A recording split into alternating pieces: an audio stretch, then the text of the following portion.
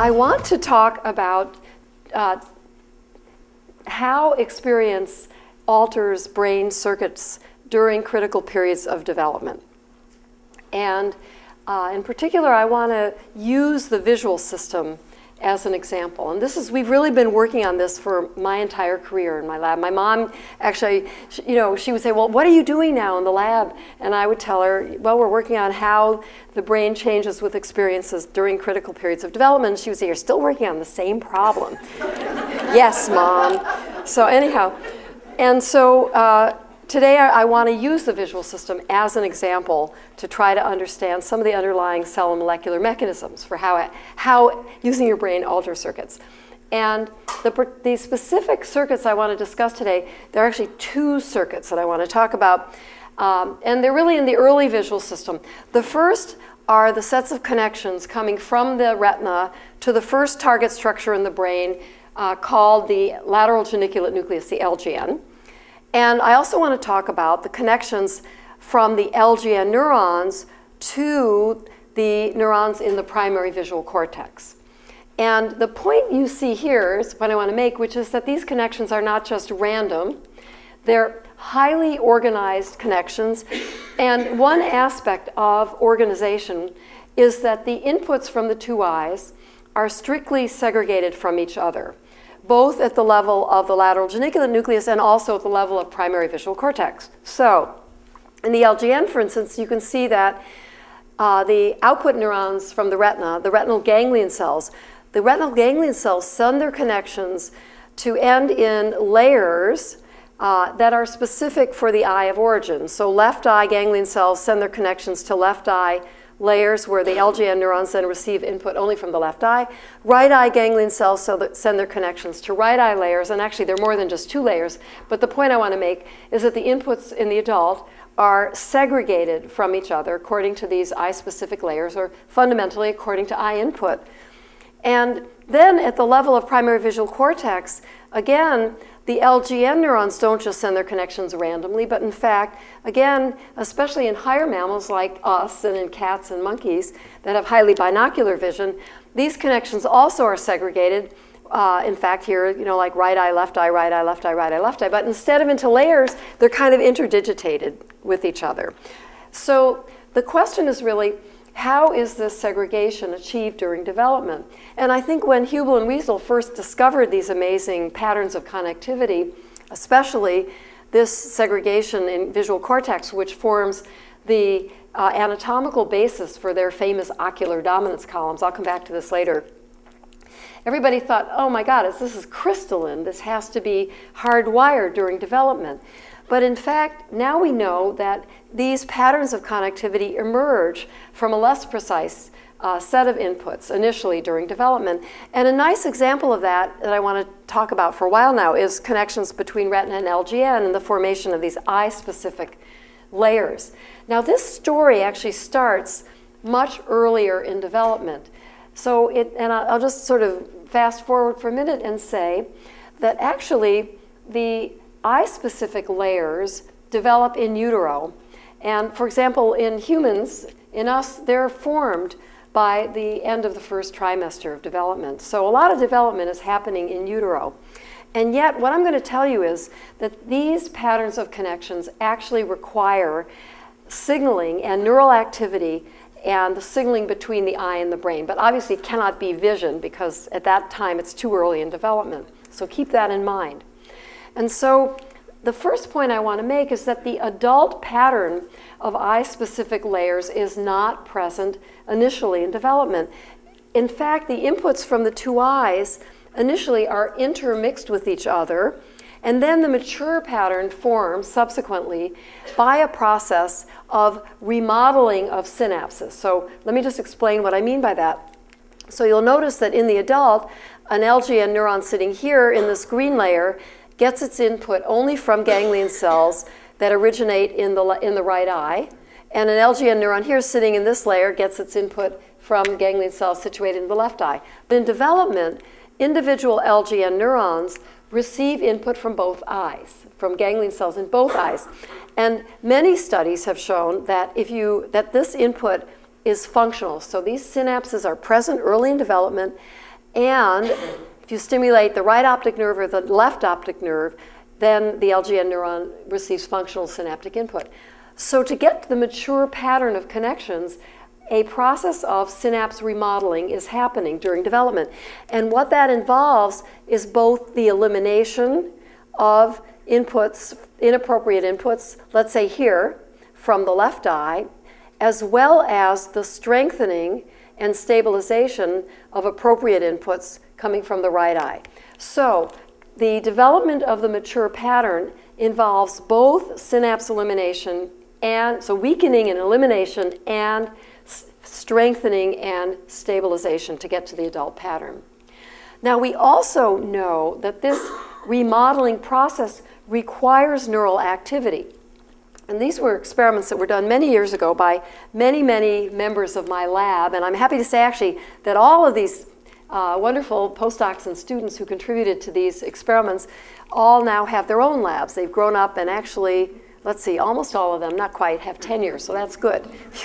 Anyhow, so we discovered this by blocking neural activity during the period when this remodeling happens. And when we blocked activity, we discovered actually that there's a persistence of the immature pattern of connectivity. So there's a failure to remodel connections, and the eye-specific layers actually don't emerge during development. Now, when we first did these experiments, you know, I said, well, where is this activity coming from? Because in all species, either this remodeling is happening in utero, but also even in mice or in ferrets that are already born, this remodeling process happens after birth, but it happens before the rods and the cones are functional. So it actually happens before the vertical transmission from the photoreceptors through the interneurons to the ganglion cells is actually present, and before vision is possible.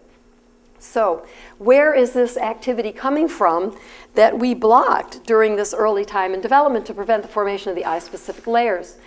And again, to make a really long story short, many people have worked on this in my lab and also in other labs, including labs here at UC Davis. What we discovered is that early in development, the eye is actually sort of autodialing. It's spontaneously active. The ganglion cells are sitting in the retina, and they're actually firing action potentials, which are being transmitted to the LGN, which in fact we know are even causing the LGN neurons to fire action potentials. So there's early spontaneous activity present in the developing system. And what's even more amazing is this activity is not just sort of some random activity like, you know, little tiny points of light twinkling of the stars. In fact, it's highly correlated activity so that neighboring ganglion cells fire together, and through a process about which we actually know something more now, but I don't have time to talk about it, cells that fire together wire together, and out of sync lose your link. So there's Hebbian synaptic mechanisms that cause the strengthening and weakening in response to these patterns of activity that are highly correlated in the retina. And we discovered this using a variety of different methods, but I just want to give you a feeling for these patterns of correlated activity, which are rather like local waves of activity in which neighborhoods of ganglion cells become depolarized, fire action potentials together, and that information is then being relayed to the LGN. So if you take the retinas out and put them in a dish, when ganglion cells are active and fire action potentials, they undergo increases in intracellular calcium as calcium comes in through voltage-sensitive calcium channels. So if you load the retinas with calcium-sensitive dyes, like Fura and so on, then you can actually monitor the patterns of activity in the retinas over time, as Marla Feller and Rachel Wong did when they were in my lab. And that's how they discovered these waves of activity. And so this is then a movie of waves. It's speeded up a bit because these waves are actually slow and they happen once every 1 or 2 minutes. And at this scale, this is about the whole retina during early development. And a ganglion cell is about the size of 1 or 2 pixels. And when the ganglion cells fire action potentials and undergo increases in calcium, they turn black in this image. So you can see that actually these waves recruit simultaneously hundreds of ganglion cells, which are firing together in this sort of pattern. And these waves are constantly changing. So eventually every neighbor in the retina becomes correlated spontaneously with other neighbors in the retina. And it's this pattern of activity then that's being sent to the LGN. And remember, you can shine light on these retinas until you're blue in the face, and you can't make the ganglion cells fire. This is spontaneously generated activity. And it's present during the entire period when these eye-specific layers form, and a little bit after, actually. And then when vision takes over, the waves actually disappear, and vision then provides the activity and provides local correlations, which continue this activity-dependent process, not only in the LGN, but then also at later times in the connections from LGN to primary visual cortex. So early on, it's a spontaneous activity. So let me just summarize what I've said so far. So what I've said so far is that the adult pattern of connectivity is not present initially. It has to emerge through a process of synapse remodeling that involves both strengthening and weakening, remember that, and that this process requires neural activity, in this case in the form of spontaneous activity that's highly correlated. So a number of years ago, we asked the question, well, how is it that activity is ultimately translated into lasting changes in structure, in connectivity? And we wondered, could we understand something about the molecular mechanisms of this translation process? In other words, could it be that neural activity drives the expression of sets of genes that are required for this remodeling process? And that wasn't, such a crazy idea, because we know, for example, that changes in gene expression are required for learning and memory. Famous Krebs, for example, changes are required both in Drosophila and also in mammals for encoding experience into lasting memory. And so we wondered, could we find such genes that were involved in this very early process of synapse remodeling? So we did a very simple experiment, technically not simple, but conceptually simple. So we compared gene expression under normal conditions versus activity block conditions. And just for aficionados, we blocked activity by infusing tetrodotoxin, which blocks voltage-sensitive sodium channels, so blocks action potential activity. And in the experiments, actually, we dissected out, we blocked activity and we dissected out the LGNs and extracted RNA from the target neurons, the LGN neurons. But actually, we infused tetrodotoxin, so it actually went all over the place. And we compared gene expression in regular activity present versus activity absent LGNs that had grown up during this very period when the eye-specific layers are forming. And we actually found a number of really interesting candidate genes. So first we conducted a secondary screen, and one of these candidates was quite cool to us because it's present in the normal brain that has activity, but is downregulated in activity blocked. And then actually we figured out what this gene was, and we made a ribo probe, and we wanted to check that it really was expressed in the LGN. It better be there, because that was our starting material. So when we did that experiment, and these experiments were all done by Rod Corriveau and Jean Ho when they were in the lab, and you see that this gene is very nicely expressed, the mRNA, under normal circumstances, but very much downregulated in this activity block condition. So as I said, we actually sequenced, and we knew what this gene's identity was. And here's where we got a huge surprise, a shock actually, because this particular candidate that I just showed you is identical to a known MHC class 1 transcript, actually. So this is weird, right? Because, we started in the brain, and we found ourselves in the immune system. And if we had known any better, we would have left this immediately. But we were very naive, because we thought as neuroscientists, we were thanking our lucky stars that the nervous system was complicated enough, and thank God we didn't have to know anything about the immune system. And so luckily, what we didn't know is that we stumbled right into a dogma, which is that the brain was thought to be immune privileged. It is immune privileged, But one aspect of this immune privilege was thought to be that neurons, the healthy brain, does not express MHC class 1 molecules, either protein or transcripts.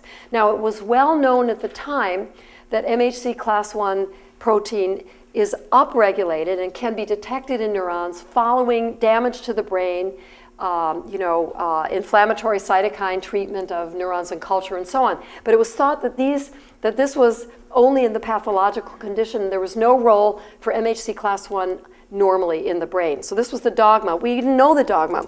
So first of all, we had to find out what the heck is MHC class 1. So I just want to remind you, just in case, I'm sure you all know this, but it turns out this is a very large gene family, and these are transmembrane molecules that require a light chain called beta-2 microglobulin.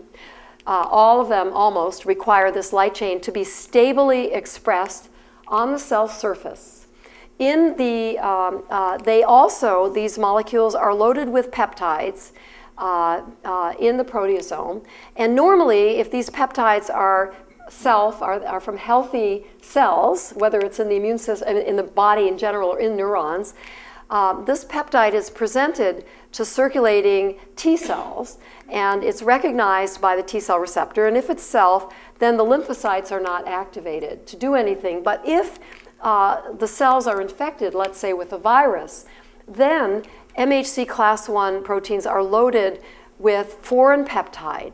And this presence of the foreign peptide activates T cell receptors, T cells, via recognition with T cell receptors, activates a program that actually leads to the destruction and death of the infected cell. And this is the adaptive immune system. And this is the system that's also required for tissue transplantation, appropriate HLA for matching of tissue. And in a way, this is a system that makes me different from you. This is our HLA, complement. So what I want to tell you about today is that we believe that not only are these HLA MHC class 1 proteins present in the brain in healthy neurons, but we believe there are also neuronal receptors, not T cell receptor, but actually receptors that belong to the innate immune system that are also expressed in neurons. And I'm going to tell you about one today, but I think it's the tip of the iceberg. And that this forms a signaling system that we think is required for activity-dependent synapse remodeling. Okay, so I'm going to try to prove this to you. But before I do this, I just want to motivate a little bit. I wish I could say this is autism, but let me just motivate this a little bit. So when we first made this discovery, and we found these MHC class 1 molecules in the brain, I went to PubMed. So this was now about 10 years ago. And I went to PubMed, and I always go to PubMed, and I typed in MHC class 1 and autism, nothing. MHC class 1 and schizophrenia.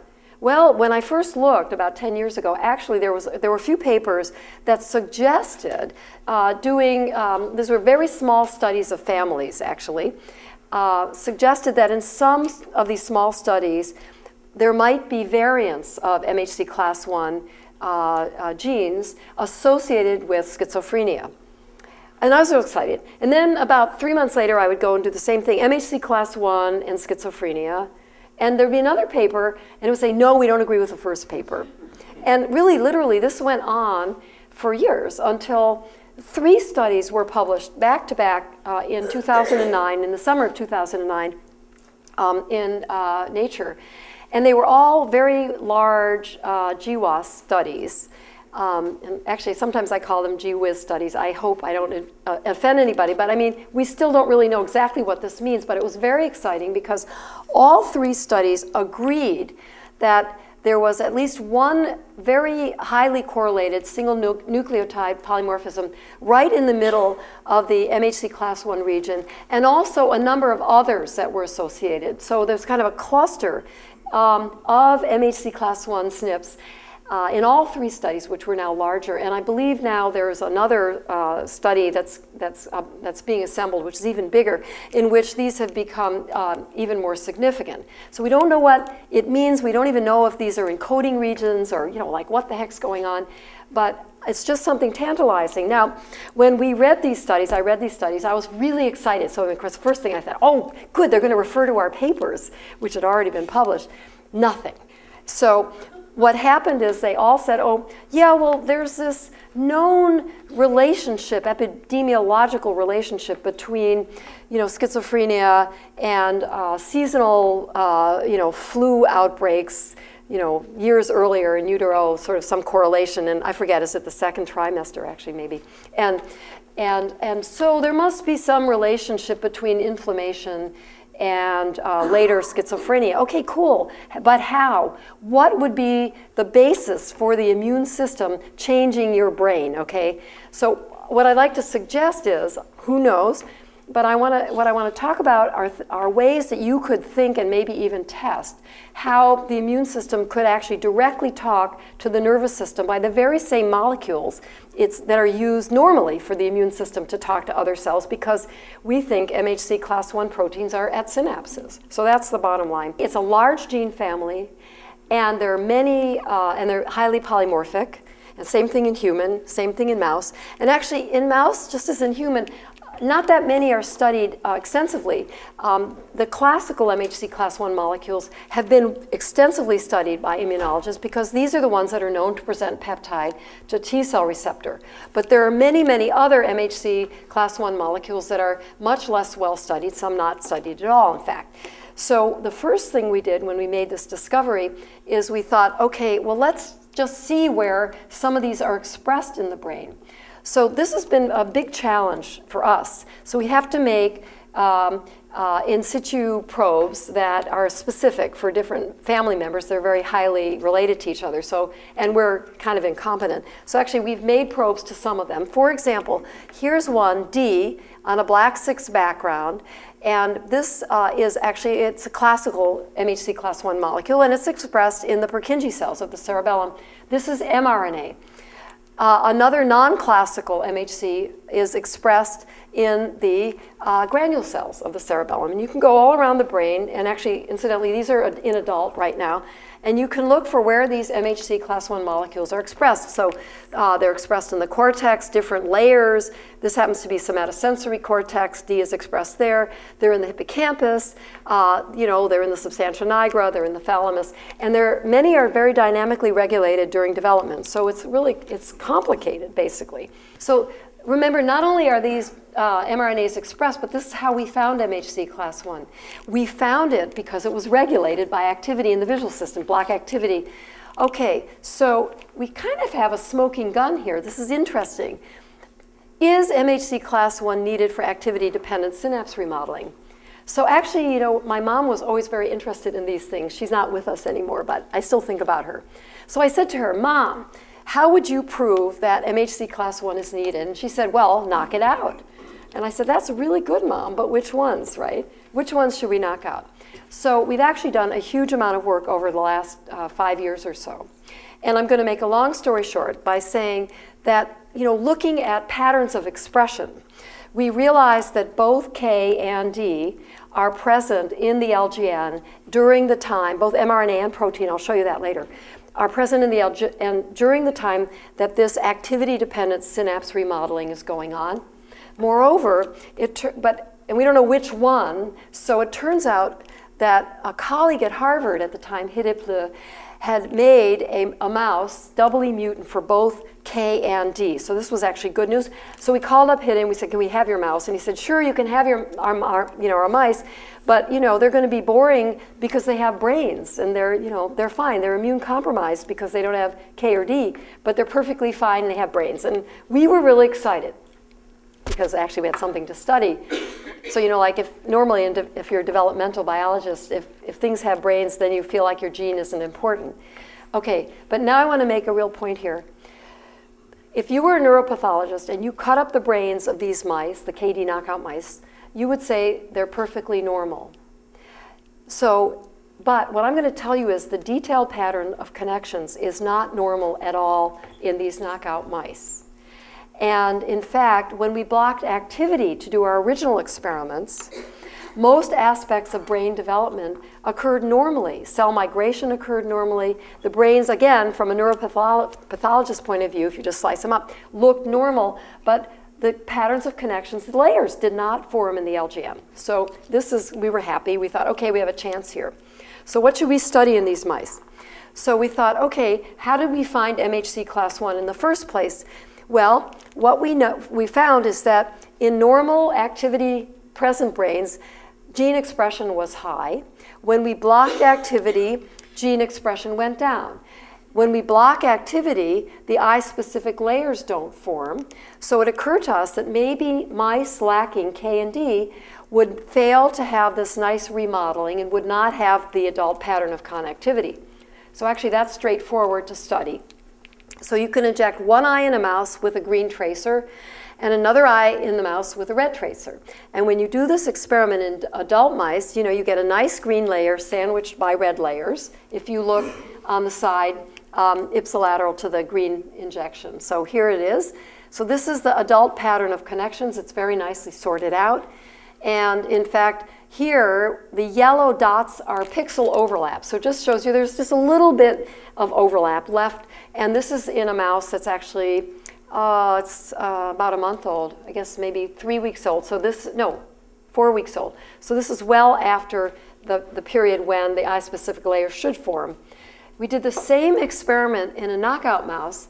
And what we saw was actually the retention of the immature pattern of connectivity, lots of pixel overlap. Actually, if we measured it, it was about the same percent as initial. So, I should point out here, right, that there's certain features of LGN organization that are intact, but there are others that fail to develop.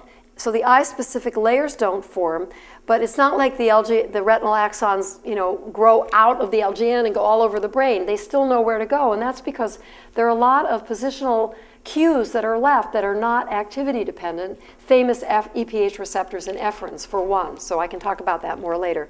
So we were very excited because the results of this experiment suggest that K and D are needed for this process of synapse remodeling during development.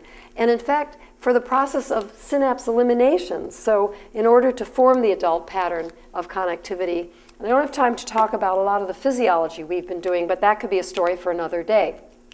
Okay, so this, I don't know if this would remind you of anything, but I'm just going to tell you that this phenotype is identical to a phenotype that is present in mice lacking C1q or C3 or other aspects of a complement cascade. So Beth Stevens and Ben Barras discovered in completely separate experiments where they happened to discover that ganglion cells express C1q, also not supposed to be in neurons, that when they looked at the C1q knockout, the exact same thing happened. Here's the pixel overlap. So somehow there might be a C1q MHC collaboration. I just want to remind you that these are really related to the inflammasome and to process, again, of regression and elimination. Okay, so that's true. And then there was also, I was sort of reading some of these papers on schizophrenia. So I did C1q and schizophrenia, stuff comes up too. Okay, so how does MHC1 work? So I want to talk about this now actually for the rest of the talk. So the first thing is, where is the protein? Now, this has been a challenge. So because we need to have good antibodies. We need to have antibodies that are specific for this different MHC class 1 molecules we want to study. For example, K and D would be nice to have good antibodies for. So here's where, now I'm just going to whine for a minute or two. The immunologists have zillions of good antibodies. They're all used for cell sorting. So they all recognize the native protein. They work like in fixed tissue. They don't work well in EM. And so it has been a struggle. However, with that proviso, and also with the fact that we are in the process of generating much better antibodies now, let me just tell you some things. So first of all, if we use a pan-specific antibody, which in fact we know from Western blots, recognizes both K and D and probably at least one other MHC class 1. But that's pretty good. At least doesn't recognize a gazillion of them. If you take hippocampal neurons and you put them in culture, and you stain with an antibody which recognizes it's more broad than one, then what we see is the hippocampal neurons, their cell bodies and their dendrites are beautifully stained in red. And actually you see at higher mag punctate staining. And when we immunostain, co-immunostain with a marker for postsynaptic density, we see that there's a lot of co-localization, probably at spines. So MHC class 1 seems to be expressed in, these are neurons in culture now, both in the cell body and the dendrites, and probably in spines, maybe at synapses. But we wanted to really look in vivo at real tissue sections, not at neurons ripped apart and put in culture and asked to reform connections. So we looked in the LGN where we know that the mRNA is expressed for K and D, and we have these really cool phenotypes. And when we first looked, we just cut sections of LGN and we did conventional immunostaining and conventional imaging. And what we saw was kind of a punctate blur, very unsatisfying. So at that time, Stephen Smith, we'd moved to Stanford, and Stephen Smith had just invented a new method of localizing at much higher resolution, still not the EM, but much higher resolution, proteins at synapses. And it's called array tomography. And I'm just going to make a long story short by saying it's really a way cool method whereby you can use a sequence of different favorite antibodies, up to 10, and image them and look at their co-localization by essentially treating the tissue as if you're going to do EM. It's not quite EM. Cut very thin sections. This is a very thin section. In fact, it's a 70 nanometer section. You can cut ribbons. You can stain with your first favorite antibody, in this case, the MHC1 antibody, which is in green this time. Then you can image. You can make that image green. Then you can strip the antibody. Then you can stain with your next favorite one, PSD95. You can image, strip, register, and align, and you can do it in depth because you have these ribbons. So you can actually, that's the tomography part, and the array part is you can array up to 10 different antibodies sequentially until, the tissue falls apart, basically. But the point I want to make is that even in this thin section here that you're looking at, all the staining is punctate, and then you image using a confocal microscope. And so what looked like a little blur of stuff really becomes similar to what we saw in the culture. It's mostly these puncta. And those of you in the front probably can see that some of the puncta co-localize with each other. And when we do this actually for several different markers, both a postsynaptic marker and a presynaptic marker, which I think is, I'm not sure, I can't remember if we use synaptophysin or synapsin, anyhow, it doesn't matter. The point is that at this level of resolution, what we see is that MHC1 puncta are co-localized with PSD95, they can be co-localized with synapsin, it can be co-localized with all three, suggesting at this level of resolution that MHC class 1 protein is at synapses in the LGN during this time in development, and could be pre, could be post, could be both. Now, for perverse reasons, we like to think it's more likely to be pre than post. But, I'm sorry, post than pre. For perverse reasons I'll come back to in a minute. But in fact, let me just make one more point, which is that we can also look at co-localization of other markers. And what we also see is that MHC1 is highly co-localized with C1q. I'm happy to explain this graph later, but the point is, the bigger the number here, the more co-localized the proteins are. So this is wonderful and unexpected and puzzling that mice that have knockouts have the same phenotype, and the protein at this level of resolution, they're co-localized with each other. And C1q is also localized at synapses, whatever that means.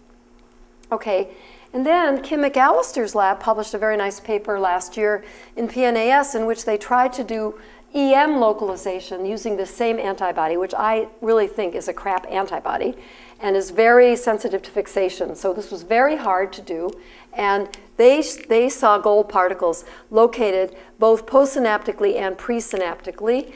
And I'm not sure, I think the jury's out, but I think everyone now agrees the stuff is at the synapse. Exactly if it's pre or post or both, it's not quite clear yet. So this, I think, is very exciting, actually.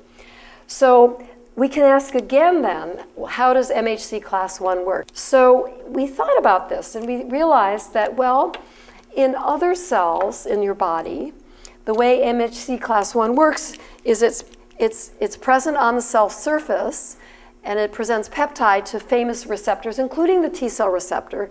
But there are many other immune receptors and many other immune cells besides, CD8, CD4 T cells that are programmed to recognize MHC class 1 protein. And there are many other receptors, and these are members of the innate immune receptor family. This is a phylogenetically older family. And it occurred to us, we looked for the T cell receptor incidentally, but when Josh Saikin and Tadzia Grandpré came to the lab, it occurred to us maybe we should just do an in situ hybridization screen, that we should make in situ probes for as many of these as we could, cut tissue of the brain, and even though they're not supposed to be in the brain either, what the heck, we would look for them. And then if there was really interesting patterns of hybridization, we would get antibodies and look for the protein, and if we could get some good antibodies, we would follow up. And so today I want to talk about one particular receptor in the mouse called paired immunoglobulin-like receptor B. This is a member of the LILRB family in humans. It's a bigger family in humans. And this is a receptor that is a member of the IG superfamily. It was already attractive to us because it's a transmembrane receptor with has these famous ITIM motifs that when phosphorylated in the immune system are known to recruit phosphatases. In the immune system, it's known that when these SHIP phosphatases are recruited, that this engages downstream signaling that actually breaks or opposes adhesion and MAP kinase cascades. And of course, these are the signaling cascades that are the favorites of neuroscientists because they are known to be required for synaptic plasticity. So if you knock out or you block MAP kinase signaling, you actually block synaptic plasticity. So it's almost like this receptor is applying the brakes on synaptic plasticity, if only it were present in the nervous system. So to make a long story short, we got a good antibody and we've made some other antibodies. And if you take cortical neurons and you put them in culture and you grow them in culture, again, you see this is the peer B, this is this protein. It's right at the palm of growth cones. These are neuronal growth cones. Here's synapsid and synaptic vesicles and the actin leading edge of growth cones in culture. In vivo, in mature brains, it's actually very highly expressed in hippocampus, in cortex, in cerebellum, in the nose, and so on. And in fact, it's sort of heartbreaking. The only place it's not expressed at all that we can detect is in the LGN. It may be in the retina, but we're not sure. We're at least not at high levels that we can detect. So we made a knockout. Josh Saikin and Tadzia actually made a knockout of this mouse. And we thought, okay, well, we can't look at, well, we did look, incidentally, at retinogeniculate connections, and the eye-specific layers are there, so they seem to develop normally. So we thought, well, let's look at our second favorite place in the brain, which is the primary visual cortex. I can also tell you about our third favorite part of the brain later, which is hippocampus. There are all kinds of interesting phenotypes in these mice, but let me just tell you about primary visual cortex. So we can look at synaptic plasticity in primary visual cortex. And we can look at a very classic form of synaptic plasticity, which is ocular dominance plasticity. So let me explain ocular dominance plasticity. So remember I told you that when the LGN axons go up to visual cortex, they're beautifully segregated from each other. They're interdigitated into right eye, left eye stripes. And you can see those stripes here as shown in a beautiful experiment by Hubel Wiesel and Simon LeVay. And in fact, this is a monkey visual cortex. And one eye was injected with a white tracer, and that tracer went all the way up through the LGN, up to the terminals representing that eye in visual cortex. So you can see this interdigitation of the white eye, the black eye, the white eye, the black eye, and so on. And many years ago, Hubel and Wiesel, trying to figure out was this a hardwired pattern, did their famous experiment of closing one eye in a monkey or cat during critical period of development, and lo and behold, discovered that the inputs from the open eye expand to take over way more than their fair share of cortical territory in visual cortex. And that's what you see here, where now the white is really expanded, and there's just these piddly black areas that belong to the closed eye. So this is actually one of the most graphic examples of use it or lose it, of activity-dependent development that we have. And in fact, it's what kind of prompted me to try to understand the mechanisms underlying this process.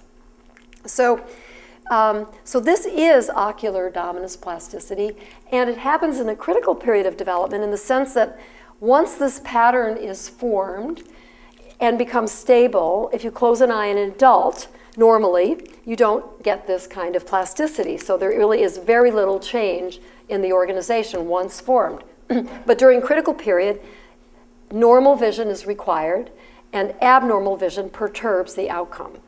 Okay, so we can study this in the mouse. You can close an eye in a mouse and you can get the same kind of result. The only sad thing is that to scale, the whole mouse visual cortex, in fact, both V1 and V2 fits in here. And incidentally, the width of a right eye plus a left eye stripe here is 1 millimeter, so the size of a grain of rice, right? So this is the whole mouse visual cortex. And, but you can still do the experiment in a mouse. And in fact, if you do that experiment, let me just show you. Here is a pattern of input, just looking at one eye, in this case, in a normally reared mouse. So that could be, you could imagine it as being the stripe. For aficionados in the audience, we didn't label the terminals. We actually asked the target postsynaptic neurons to report their activity using an immediate early gene. So in this experiment in wild-type mice, normally reared, we just closed one eye, we put them in the dark. Karen, I mean, I hope you guys know this because Karen's here. Anyhow, put them in the dark, take them out, they're looking only through one eye, and this ARC mRNA comes up. It's called ARC mRNA induction. We can do in situ, and we see it come up in this zone attached to the eye that's open. We can do the same experiment during the critical period in the mouse, where let's say we can take one eye out and ask, does the other eye expand to fill more territory? And as you can see, sure enough, that happens. So we did this experiment in the mutant mice, these PIR-B knockout mice, and lo and behold, we got a huge shock. What we had found is that there was extra expansion, actually throughout almost all of visual cortex, actually both V1 and V2 for the aficionados here. So rather than the knockout, if the gene is actually positively regulating plasticity, if you knock it out, there will be no plasticity. But in this case, we knocked it out, and there's more plasticity. So it fits with this idea of breaking plasticity. That's the concept. And it actually fits with what's known about signaling. But we just still didn't expect to see this. So we can measure this, and we can do everything blind to genotype. And this just summarizes that the knockout mice lacking PIR-B during the critical period have more plasticity than wild-type mice. Okay, so we reasoned that if MHC class I ligands are binding PIR-B and signaling in such a way that if you knock out PIR-B, then the brake comes off and you can get more plasticity, then if we delete the ligands, namely K and D here, that's the hypothesis, then we also should get extra ocular dominance plasticity. And that's exactly what we found in a separate set of studies. So the results of these experiments then suggest that MHC working through this PIR molecule, signaling, may regulate plasticity, may actually break plasticity. So now you're probably wondering, is this good or bad for the mice? And we don't really know. And plus, we have really pitiful ways of assessing mice behavior, even more pitiful than you have, because you have more sophisticated ways here than we have at Stanford. But we can do a few things. So the first thing we did was we actually looked. This was a really nice cover for the American Scientist. I just thought it's perfect. So we can look at motor learning. So I'm going to now talk about the KD knockout mice, because we know more about them. Okay, so we can look at motor learning. Remember that that D is beautifully expressed in cerebellar Purkinje cells. Actually, K is co-expressed in cerebellar Purkinje cells. We have no idea why two of them are there. That's a huge another question. Maybe Kim knows. Anyhow, the point is that if you look at these mice, they're like Olympians. So the knockout mice learn much better than wild type. They learn the rotarod task. They get to a higher criterion, and then they actually remember it for much longer. I don't know if that's good or bad. So when we published the experiments on enhanced ocular dominance plasticity in the KD knockout mice, the reviewers said, well, the mice probably can't even see. So actually, they have to see because that's how we did the arc induction. But oh well. So we tested them. They're very nice techniques for testing mice vision. They're kind of, coarse, but they work. So you can train a mouse in a hidden platform task. You can train a mouse to swim to the hidden platform associated with the higher frequency grading. Once it learns the task, which is going to take a while for this mouse, then you can gradually increase the frequency on this side until their behavior falls to chance. And it's a nice way of actually testing their visual acuity. So it's possible to do it. So once they learn, they go right there, and then you can test them. That guy, we're running out of time, but I assure you, eventually someone humanely takes him out of the... Okay, so when we did this experiment, in normally reared mice, we found that the knockout mice can see at this level just as well as the wild type. But the interesting thing is what happens to the remaining eye if you take one eye out during the critical period. And you have now engaged this extra plasticity. It could be bad, but it turns out that the knockout mice actually continue to be able to make the discrimination above chance at a time when the wild type are having a hard time. So this extra plasticity, it certainly is not deleterious. It may be beneficial. Who knows? So, I think there are a lot more fun things to look at here. So what I've told you today is we think that MHC class 1, probably signaling through PRB, maybe other receptors. We actually saw a message for a number of these other innate immune receptors in the brain, and other labs have now been showed, for instance, that some of these KIR receptors and Li49 are present in neurons. So this is just the tip of the iceberg, I think. Signaling somehow opposes the very cascades that are actually required for synaptic plasticity. This is very vague. What do I mean by synaptic plasticity? Well, I've given you these readouts like ocular dominance plasticity, but we need to really learn much more about the cellular mechanisms that have been perturbed here, and we're working on that now. We really don't know a lot. So now, from perversity, we actually put the MHC class 1 protein on the postsynaptic side. And the reason we do it is that we see much co-localization in the experiments that I showed you with postsynaptic markers. In cultured neurons, we don't see it in the growth cones and axons. We see it in the dendrites and cell bodies. So it could also be presynaptic, but for the purposes of our thinking, we've made a model which is sure to be wrong. We put it postsynaptic, and we put the receptor on the other side of the synapse. And we put it there because we see in cultured neurons, we don't see much expressed in the cell body. We see it at the synapse, and we see it in the growth cones in culture. And we see it in the developing nervous system in axon tracts. So there's not much protein. There is some. And when you see it in the cell bodies, it's in pyramidal cells. We rarely see it in dendrites. So this is just our imagination at the moment. But we feel there has to be a transsynaptic signaling system. Oh yeah, and we don't know where C1q is, but Ben Barris, they found it in the ganglion cells, so you could put it presynaptic. It's in the LGN, it's in the retinal ganglion cell axons, if this is in the LGN. And somehow we think this may create a transsynaptic signaling system for de-adhesion. So the idea would be when this system is engaged, that permits synapses to come apart and remodel. And in the absence of the system, the synapses are kind of stuck and the remodeling doesn't happen. And so you get this failure of the adult pattern to emerge during development. Again, this is like tons amount of work has to be done. We have to know something about downstream signaling and the whole works. So what I've told you then today basically is that in addition to this sort of canonical positive arm of a pathway that regulates synaptic plasticity that is the subject of study of many famous labs, including MAP kinase signaling and Krebs and so on. So if you knock out these guys or if you block their function, there's no plasticity. It's stuck.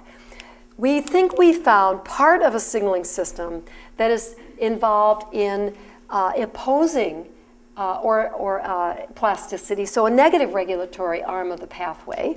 So there are have to be both brakes and accelerators in the system. Actually, that would give really fine control to this process of synapse elimination. So just think about this for a minute. During development, in your brain, there's this wholesale remodeling that's going on. Some connections are being strengthened and stabilized by use. Others are being weakened and eliminated by use. And this thing is happening all over. And it's probably challenging for the system to maintain circuit stability in the face of these major changes that are happening in the circuit with use. And so if you only had accelerators in the system, there would be much more instability of circuits. There would be epilepsy, in fact. And in fact, in our knockout mice, some of them have much lower seizure thresholds. So we don't think they have epilepsy, or at least it's not, grand mal obvious form. But we were actually quite interested in this issue of seizure, and we found in work that we haven't followed up on, it's not published, but we found that it's much easier to induce seizures in mice lacking actually the MHC class I proteins. We haven't looked at the pure B proteins. The other thing that I think is interesting here is that really, truly, the nervous and immune systems share a common molecular language. I mean, if neurons have MHC class I protein at their synapses and it's regulated by activity and it's right there, then first of all, it can be interrogated by immune cells that are coming in, or even innate immune cells that are right there, like the microglia, for instance, which I haven't talked about, but I don't want to give short shrift to them. Moreover, in inflammation, it's well known that inflammation regulates MHC class I levels, and not only in other parts of the body, but actually also in neurons. So there are many studies showing that if you take neurons and put them in culture and expose them to inflammatory cytokines, that you can alter the expression levels of MHC class I. So what would happen, do you think, if this happened at synapses during these critical periods of development when this massive process of circuit tuning is going on? Well, we don't know the answer, but I think all of these experiments that I've described to you today actually would provide some mechanistic ways of thinking and really of doing experiments to test some of these hypotheses. So with that, I just want to thank you all for your attention and for inviting me, and I just have had a wonderful day. I want to thank all my collaborators, and I think I've mentioned almost all of them whose experiments I've discussed. Actually, Lisa Boulanger helped us in the very beginning. She was a postdoc in the lab, and she now has her own lab at Princeton, and she's working very hard on these problems as well. And I want to just show you the current lab now with members of the lab who are working on questions like trying to make conditional alleles so we can actually, create out things at the time we're interested in, and trying to make better antibodies, trying to look at the downstream signaling pathways. And we need more hands, so if anybody's bored, they should come and visit our lab. Thank you very much.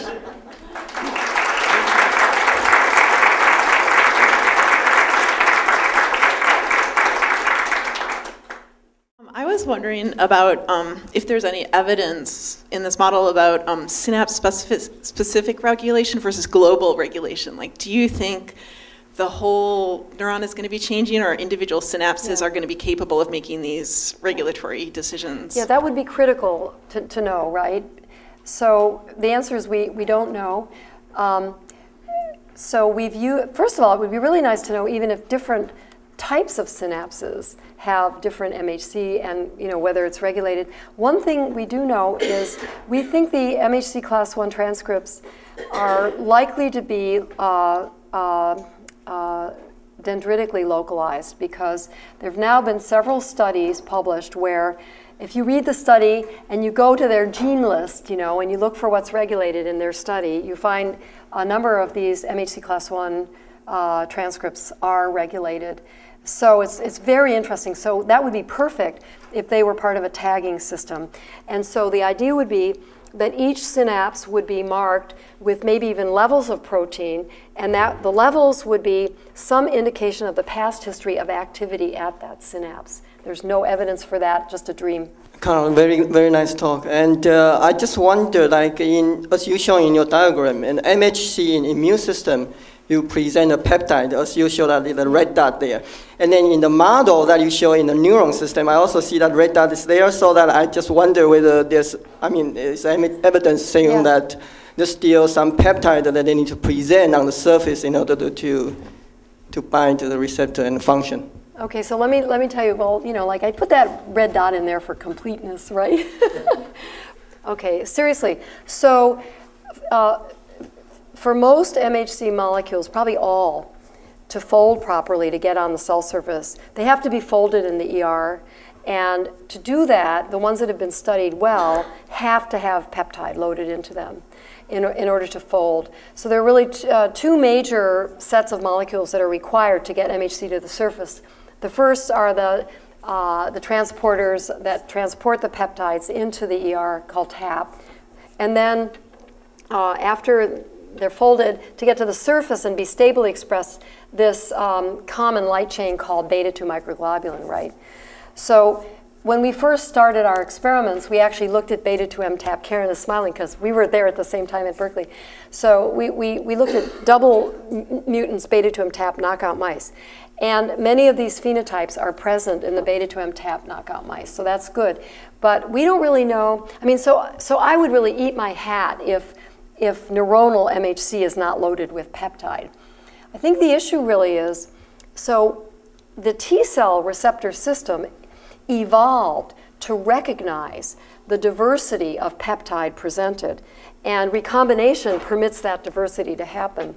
The receptors we're finding in neurons are not like the T-cell receptor. They don't undergo recombination to make that kind of diversity. They're innate immune receptors, some of which actually have a very large, they can be very large families.